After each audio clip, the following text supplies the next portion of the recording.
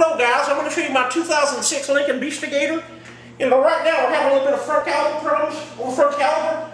I'm going to try to get underneath it here and show you a little bit about how to detail how to fix it. But over here is the back door area here. It's got a little bit of crease over here, and the back caliper's got problems also.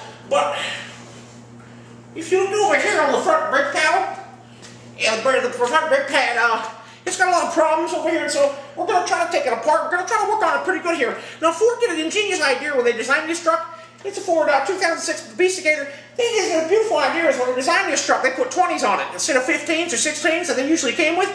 But you know what? In 2006, the 20s were even moved with 22s. So Ford had Ford forms and everything else they had to do. So I'm going to go over here and take a look at the front door capacitated for And as you can see, the front window here is tinted because, it's just what we do here at the front window Ford division.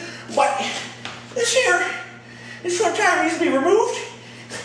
If I can get down here, front tire needs to be removed, and I'm going to take it off and I'm going to put it over here because when we remove this front tire and put the 20s on it, it's going to be much better and more Ford efficient.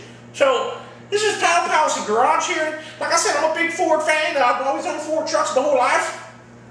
And if you're a fan of the Lincoln Beastigator, I'd like you to leave a thumbs up on this video here because it really helps me out a lot.